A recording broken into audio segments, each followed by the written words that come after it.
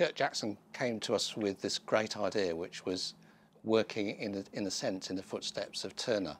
And Turner had produced these wonderful, evocative images of the Southwest, which had inspired him, and it inspired him to do new work. And he wanted to put together his new work with these wonderful historical works to create a great show. On Turner's visit to the Southwest, he captured some of the kind of iconic scenes of the area. And this one of Land's End is particularly strong. You know, it's a sense of drama, the light and the dark, the stormy skies, the seas. It's a fantastic and really powerful work, I think.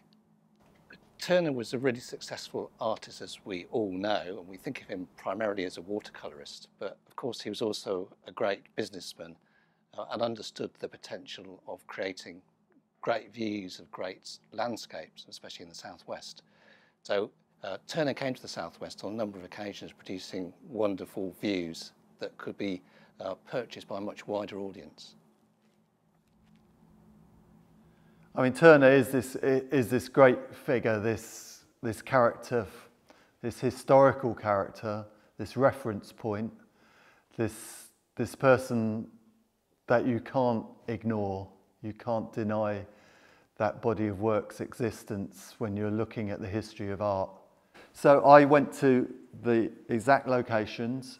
I tried to find the exact, as it were, the footsteps of Turner, where he put his easel poles. And sometimes it's very difficult because, as I say, Turner used so much artistic license. He'd turn places around, he'd turn them back to front, he'd remove whole tranches of the landscape, he'd bring whole bits in. He was just magnificent in the way he had this freedom to do what he wanted to do. So sometimes it's very difficult. You'll walk around for days trying to find the exact place. Other times it's there, bang. You can find the exact rock he stood on, the exact rocks in the foreground, the headland in the background. It's all there. Because often he made these visits to these locations very briefly, very fleeting. He did these speedy little drawings in his sketchbooks, and that was the information with what he stored up in his memory, his memory was prodigious. He had a photographic memory as far as I can see.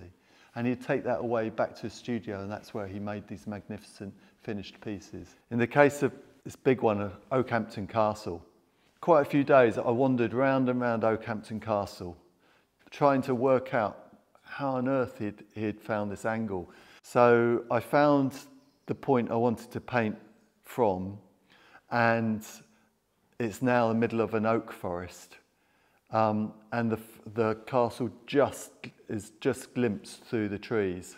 I took a huge roll of linen canvas there, unrolled it on the forest floor, and then spent 3 or 4 days jumping around, pouring paint on, scraping away, and trying to produce a painting that somehow captured this interior of this forested valley side with the castle peeking through in the distance. Beautiful, beautiful place to work, serious challenge. And eventually I produced what ideally somehow it captures the place I was working in as well.